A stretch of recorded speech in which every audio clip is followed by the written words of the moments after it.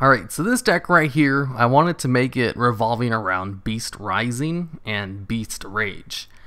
Two cards that aren't very good, but that's kind of the challenge in making them. Beast Rising, once per turn during either player's turn, you can remove from play a face-up Beast or Beast Warrior type monster to select another Beast or Beast Warrior type monster and give them that attack.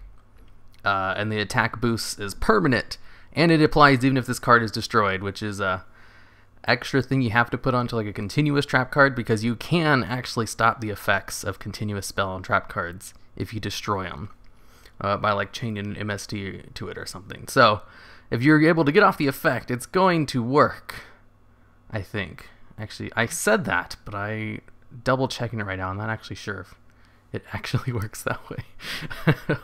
Well, whatever. Beast Rage is a card for all monsters you control, no matter what type they are, gain 200 attack for each of your Beast and Wing Beast type monsters that are removed from play. And this attack boost is also permanent. So Beast Rising removes a bunch of them from play, and Beast Rage increases their attack by even more for all your cards that are removed from play. And I just wanted to have a whole bunch of really good Beast and Beast Warriors to kind of take advantage of that. And Reborn Tengu seemed to work the best with this deck. Because if he's just removed from the field, you get a special summon another copy from your deck. So Beast Rising activates that effect.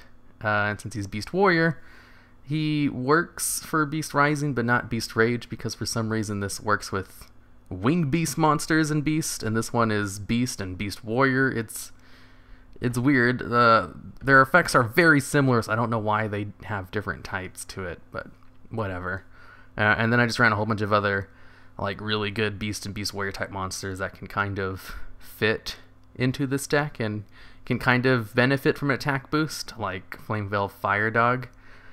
And I guess I made it to work, kind of.